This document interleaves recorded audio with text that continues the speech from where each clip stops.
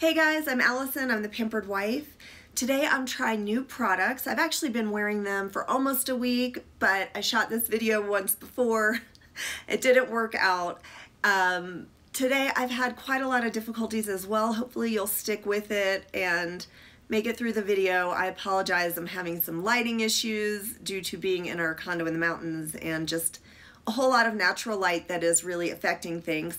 Anyway, I am using two brands that I think go really well together. It's Iris and Romeo and Fitglow. All their products have skincare benefits. They're not just for makeup. Iris and Romeo is about quick, on the go. I have their foundation, which is also a moisturizer, serum, and SPF, and I have their lip balm, which also has, I don't know if it's lip pumping, I'll read you off the box what it said, but it's their Power Peptide Lip Balm, and I have their brow product, which is also supposed to be a brow serum as well as brow tint and hold. And then for Fitglow, I've got their new refillable palette where you choose your own shades to go into it, and it has 4 shades. I've got their new lash primer, and then I also have their concealer, which is not new, but still a great product. And so that's how I got this full face. Let's go ahead and jump in. Let's go ahead and put the hair back, get it out of the face. All right, so we're gonna start with the Iris and Romeo Best Skin Days SPF 25 in the shade number 5. I'm gonna insert some footage of me showing you the product itself and reading off the box. This is a 5-in-1 skincare that is to provide dewy coverage and has broad spectrum SPF 25. This breakthrough 5-in-1 hybrid evens out complexion and adds a beautiful dewy glow while also protecting against UVA, UVB, blue light, and pollution. Made with our moisture retaining hyaluronic acid and Bulgarian rose Otto, considered one of the most precious oils in the world, and rich in oleic fatty acids like omega-9, antioxidants, vitamin C, and an unprecedented concentration of collagen boosting oligosaccharides. The skincare meets makeup game changer promotes skin wellness for bouncier, juicy skin instantly and over time. It smells, if anything, maybe a little fresh,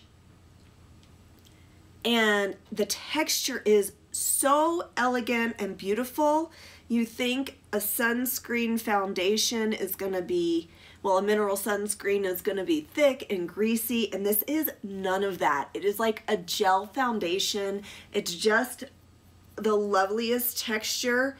It really does feel like you're just putting a nice lotion on your face, a moisturizing lotion that has some tint to it and SPF. Like, you don't feel like you're putting on a thick SPF. I do get my eyelids with it because it's the SPF, and it spreads out really easily. I have used a densely packed dome brush also to apply it or spread it out, and that works really nicely.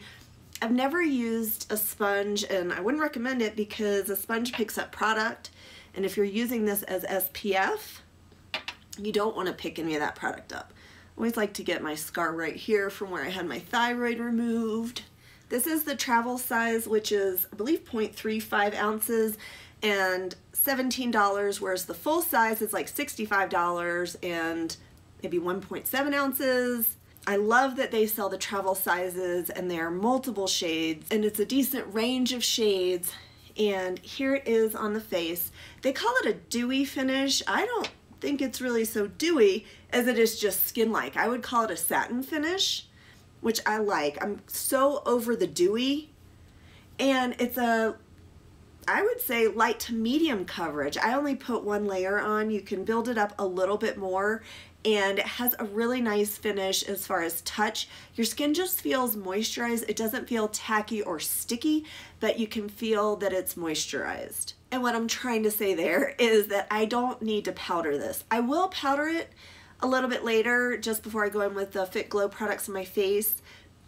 That's because of those products, but I don't powder this on a typical day. I don't need to powder it. I think it has a gorgeous finish, and it matches my skin color tone very well, and it wears really nicely as well. It will wear off around the chin, you know, from eating and wiping my face a lot, but that's not atypical, and it doesn't look weird or splotchy or anything when it wears off. It just naturally wears off and it still looks, you know, like your skin. It doesn't break apart or any of that. I am having to blow my nose quite a bit, so if throughout the video my nose turns red or it looks like the foundation is coming off, that's because I've wiped it off with a Kleenex. There's nothing wrong with the foundation. It's just lovely spring allergies, but at the same time it's freezing here today, and that's why the fireplace is on behind me. Let's go in now with their Power Peptide Lip Balm. It's a treatment, lip color, and balm. It comes in 7 shades. I got the shade Nude, and they're all like sheer buildable shades, but pretty sheer. I kind of wish I got more of a shade because it is pretty sheer, but let's read about it a little bit. This rich, buttery lip balm is also a plumping and hydrating treatment with buildable color, made with collagen-boosting biomimetic peptides that help increase lip volume and firmness while deeply hydrating. Our exclusive rose wax is blended using nutritious oils and moisturizing butters, including Bulgarian Rosa Damascena, Rosa centifolia, shea butter, rosehip oil, and camellia oil. My lips are a bit dry and I really, really like this product. I do wish I got more of a shade because it doesn't hardly show up. It really just acts as a balm and has some sheen. It's not super shiny. I would prefer a different delivery system, so it definitely could be in some kind of push-up, more like a lip product would be in, rather than dipping my finger in a million times. I'm sure when it's warmer it'll be softer, and that will also annoy me because then I'll get too much on my fingers. So I don't know if they looked at like a squeezy tube. I think this product would be too hard to get it out of, but I feel like a push-up, you know, like a typical lip balm container or lipstick container would have been a nicer option for this. That's just a critique, but I really like it. It's really comfortable. If I'm talking and have this on and I'm talking for an hour straight like I do sometimes, it will still be on after that hour. It just is really comfortable and nourishing, and I really like it. Let's now talk about their Brow Up. This is a thickening brow balm. It is to add tint, volume, and treatment. It's a 3-in-1 thickening brow balm that helps promote fullness with a clinically proven hair care active while tinting, shaping, and thickening with every swipe. Remove wand and wipe off excess. Apply to the center of brows first, then brush up and out, building a desired shape and fullness. This comes in 3 shades, is $26. Definitely follow the directions and wipe off as much of the product as you can. That's my advice. It is pigmented and it goes on to the brow. And if you are looking for hold, I would keep looking. This is not the product. Definitely, it definitely adds color to the brows. So you will see that momentarily.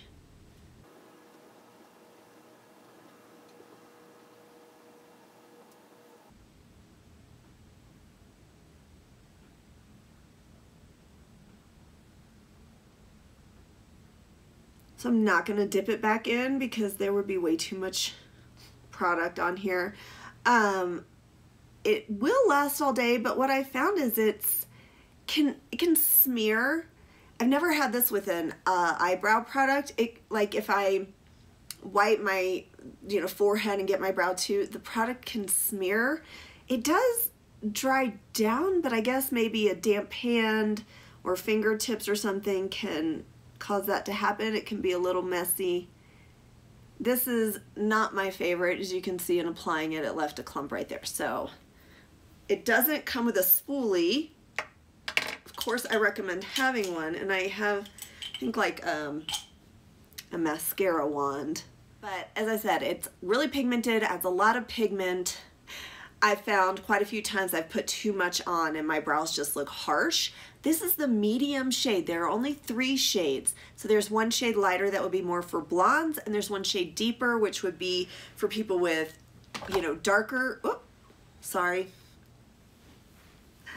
darker brows than I have, and I would prefer just a little bit lighter shade. I feel like it's really deep and dark. I don't know about the growth factors or the nourishing properties of it. I've only used it for about a week now. On the one hand, I have the Say Brow Butter, which doesn't leave hardly any tint to my brows and has a light hold. And then there's this, which is a ton of tint and maybe the same amount of hold as the Say. But I feel like they're on opposite ends of the spectrum as far as color goes, as far as depositing color and leaving color in your brows. If you've ever tried the Say product and are curious, that's where this one stands. Now we're going to move into the Fitglow. I'm going to go right into the eyes in case there's any fallout. Then I can do concealer afterwards to cover up. There really isn't fallout with this product, but that's what I'm going to do. So we've got the Fitglow Beauty recycled plastic refillable palette. I'm actually excited about this because I don't have any refillable palettes, and it's got the magnet underneath each shadow or product, and I can hopefully put in other products as I use these up if I have other products that'll go, because I could even fit a square. Like these are big pans, so I feel like I could even put a square eyeshadow in there as long as it's smaller or something. I don't know, this is my first time with this stuff. So let me swatch all these for you.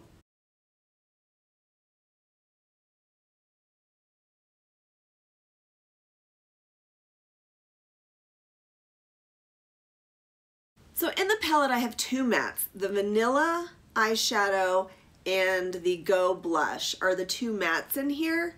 And then the medium brown is, I would say, a satin, and then the bronze is a shimmer. The flats or the matte products definitely have less fallout. So I'm just going in with a flat brush and gonna put this all over my lid. I found that they actually wear best without an eye primer. Of course, I do have on the Dew Skin. Is that called Dew Skin? Am I confusing that with an Ilia product? Best Skin Days. I do have on the Best Skin Days on my eyelid, so that is acting as a primer. So the vanilla really doesn't show up on me. I wish there were a whiter, brighter matte shade available, and maybe one will come out, because I feel like no matter how much I put on, this just blends in with my skin too much. Maybe I'd prefer it a little more opaque, or maybe I'd just prefer a brighter shade, but it doesn't really do any brightening for me. I'm curious if you've tried this and have a much deeper skin tone, does it show up a lot more? Or if you're paler than I am, does it show up?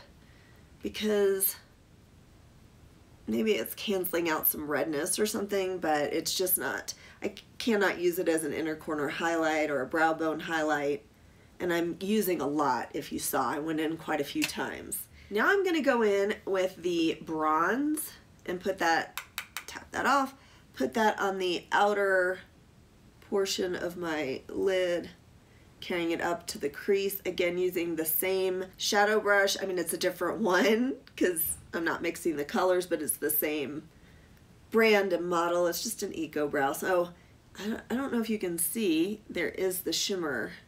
I can see it in my mirror.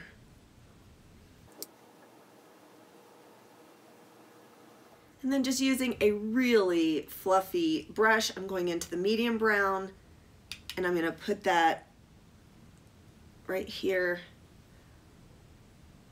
at the corner crease just to add some dimension, and then I'm spreading that up into the crease, making sure it's blended in so there are no harsh lines. And then I'm going to just dip back into the bronze and the medium brown back and forth and use that as an eyeliner both on top and on bottom. On top I'm just sticking super close to my lashes. It's not really going to show up on me because my lashes are dark and this isn't a very, deep shade. Neither of these are very deep shades. But it will still add a little bit of definition, and then I'm going along the bottom. I've got to get a new cream colored or nude pencil to put inside my waterline because I have allergies every day, and every day my waterline looks red, and it just looks so much brighter and fresher when I use that product. Am I too glowy? There's a window right there, and I just can't do much about that light.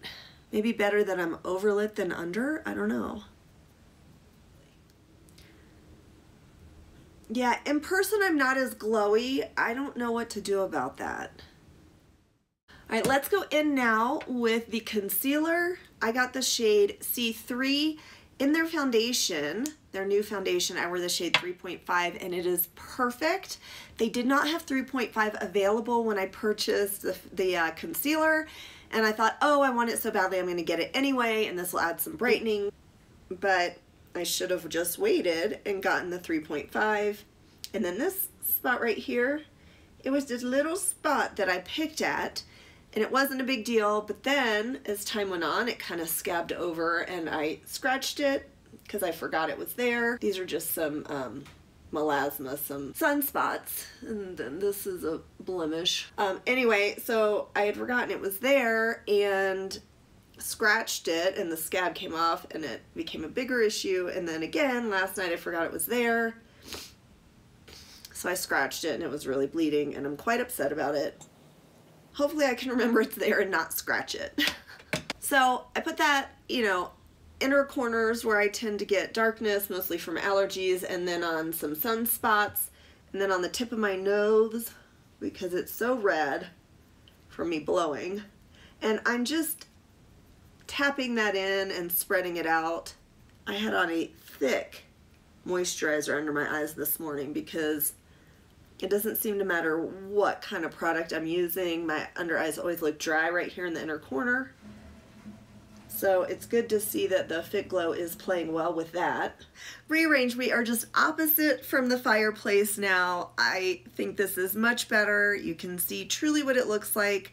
I know there's light behind me. The blind is closed, but there's just a lot of light here. I'm in the mountains in Colorado at our condo, and we are just flooded with lights, which is a wonderful thing, but it's hard to find a place to film.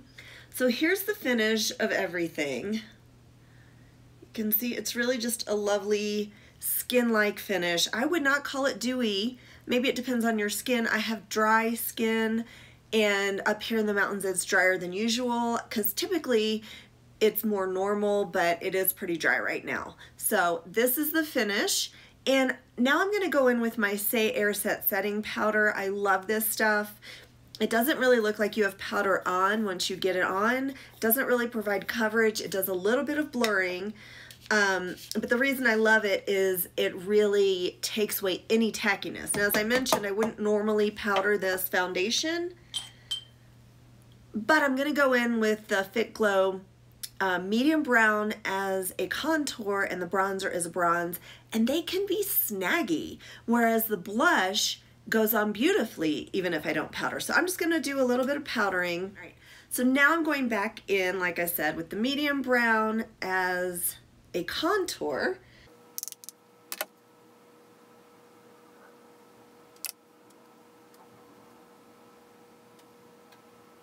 And then I'm just using a small fluffy brush.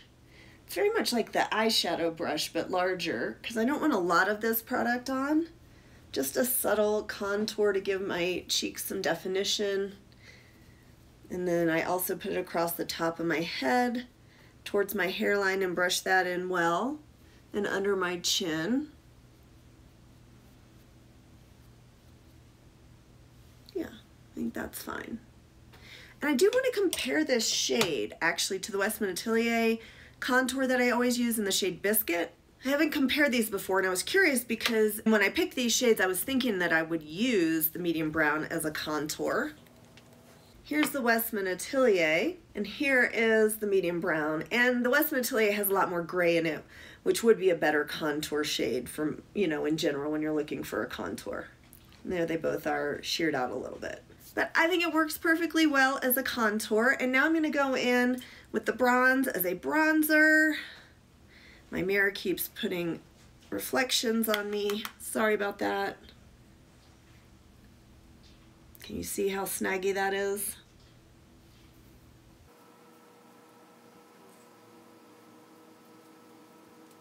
So it doesn't spread out the easiest. It does take a little bit of work, even on top of the powder.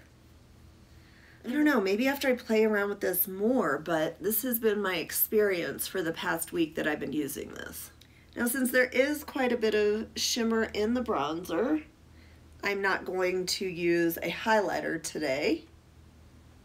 Although, you know, I do miss an inner corner highlight. I really feel like my face needs that. Now I'm gonna go in with the lash primer. This is such an interesting product. It has the silicone wand with the sparsely packed bristles, like they're really quite a bit apart, and it really does separate the lashes and just add a bit of definition. The plum color doesn't show up so much on my lashes because they're dark, but it definitely provides a hold and separation and some lengthening. I'll show you the difference once I get it on one eye. I just want to make sure to really coat the lashes. Mascara. I do have the Fitglow mascara, but I'm not currently using it. I'm currently using the Jones Road, but this does go nicely with the brand. I've never quite understood the stripes on the concealer, but the top goes, and you know, the branding here, maybe because they don't want it to look too much like their lip glosses. This is a mini that I got with my order. Anyway, I'm gonna go ahead and put on my mascara now, and I'll be right back to talk about the lash primer. Here's what I'll tell you about the primer. The other day, I put it on one eye and not the other, and then I put on my mascara, and I really couldn't tell a difference between how the eyes look. But by the end of the day, the eye with the primer on it, the mascara looked like it did early in the morning, and the eye that I didn't use the primer on, the mascara had all but flitted away.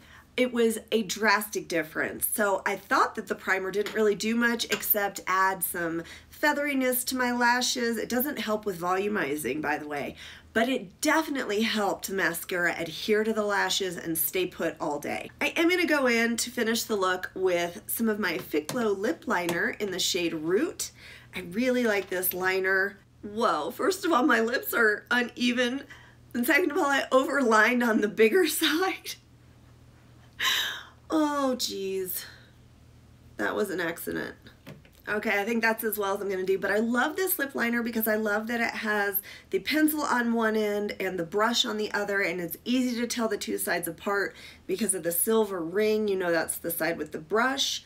It's creamy and comfortable. I did already have the lip balm on, but we're gonna put some more on. And we haven't done blush. Oh, yeah. Moving around like this, I think, really threw off my whole thing. Anyway, all right, let's go into the Fitglow blush. We're gonna go back in, it's the shade Go.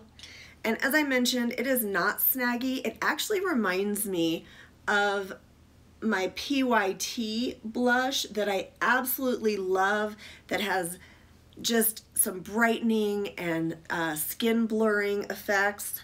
I really feel like that's what this does.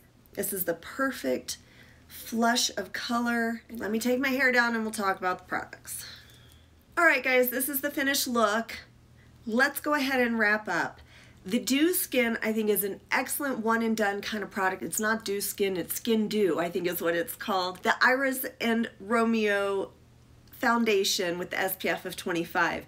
Keep in mind, you're probably never going to use the amount required to reach the full 25 SPF, so I would recommend wearing an SPF underneath, but it has a beautiful finish, skin-like finish, very comfortable to wear, no tackiness or excessive oiliness or anything. It is a beautiful texture and product. The Power Peptide Lip Balm, I love it. Super comfortable. I love the little bit of sheen it gives the lips. It's not glassy, but it is glossy. It's so comfortable. It lasts for quite a while. I wish the packaging were different so I didn't have to dip my finger in, but otherwise that is a great product. We'll see as I use it over time if it does do something to my lips like the peptide is supposed to do.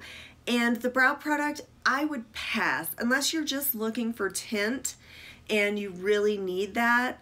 I would just skip it. It's a thicker product, it's harder to work with, it can smudge on my brows, and I would just skip that one.